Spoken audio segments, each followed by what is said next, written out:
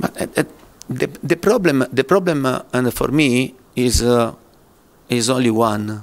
Okay, that in every club that I coached, I won, and the expectation are always very, very high. I remember very well when I arrived in this club, and the fans think, okay, now we have Conte, he won, and we are going to win. We are going to win. We are going to win, but we win together.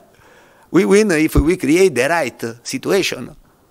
I can teach you the way, the path to win, but you have to follow me.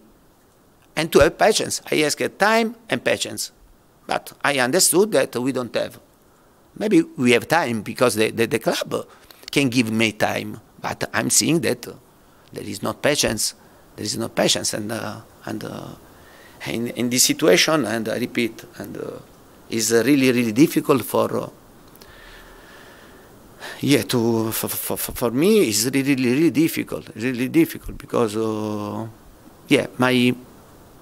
my past maybe penalized me. You understand? Because if I was a coach that was a good coach without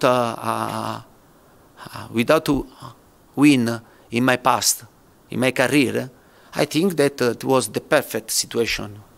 Okay, to enjoy, to work, to grow together.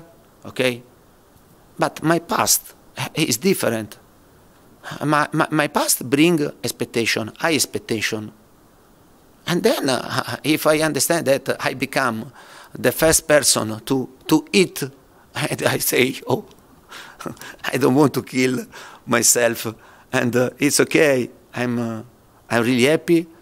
I'm happy to work here, to stay here, and to work with this player. But at the same time, at the end, I have to make all the consideration. You understand? Also for myself, because if I have to put the stress and the pressure only to myself, I think that is not right. And